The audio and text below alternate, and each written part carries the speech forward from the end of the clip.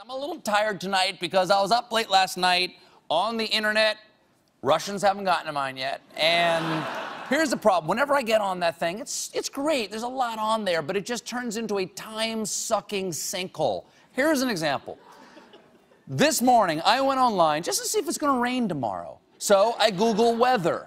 And one of the results is regional precipitation patterns. So I clicked on the link, and I'm reading about how the rainiest place in the U.S. is the Napali coast of Hawaii, where I learned on the Napali Wikipedia page the strawberry guava is an invasive species, which, according to an external link, is not a citrus plant, but does have high levels of vitamin C, less than an orange, but more than a grapefruit, which WebMD informs me can be bad for people with kidney transplants because they counteract their immunosuppressive medication. It's all true. I learned this on the internet.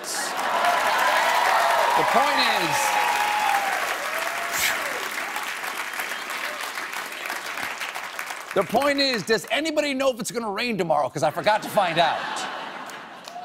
But whenever I find a strange new corner of the online-oscape, I like to forward you the link.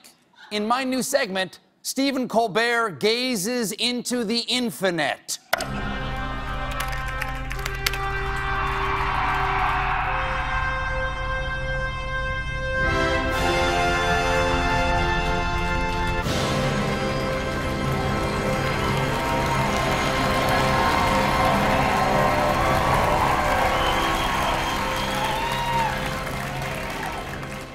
Today, when I was interneting, a Reddit thread brought me to an Imager photo where a comment brought me to a local ABC News article, which brought me to my new favorite website, coolserialnumbers.com. That's coolserialnumbers.com, not to be confused with hotserialnumbers.com, which is a porn site for people who are aroused by random strings of digits. Jimmy, please, a family show. Thank you. Now, coolserialnumbers.com is an actual site for people who enjoy collecting U.S. currency with fancy serial numbers. Like this actual example, a dollar bill with a rare 7-in-a-row serial number, 7 zeros and a 2, which is listed as worth $2,500. $1 bill worth $2,500. It is possible that you have been much more generous at flash dancers than you thought.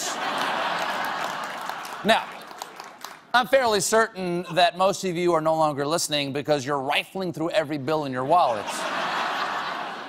Well, keep looking, because there are all kinds of collectible serial numbers, like a sequence collectors call the solid, where every digit is the same, the double quad, where the first 4 digits are all the same and the second 4 digits are all the same, and the radar, where the number reads the same left to right as it does right to left, which means you only have to read the first 4 digits to know how the serial number ends.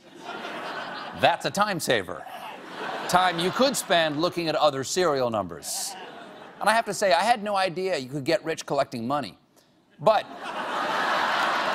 I'm glad you can, because as it turns out, I have some extremely rare currency that is sure to be worth a fortune to any collectors out there who are watching tonight. Okay, here is a rare dollar bill where George Washington has an eye patch. Yeah. I'm willing to part with it for a mere $1,000. If it sweetens the pot, he could also have a mustache. This is very special. Here's a rare dollar bill that was misprinted. See how everything's upside down?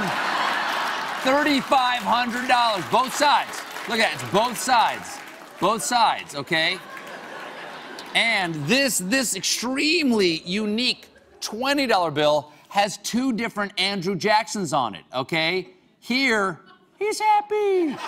And he's sad. And he's happy. Sad. They don't want to go. You know. What do they do? Yours for just $1 million. If you would like any of these bills, folks, if you would like any of these bills, Give me a call and help me with my other hobby, collecting other people's credit card numbers.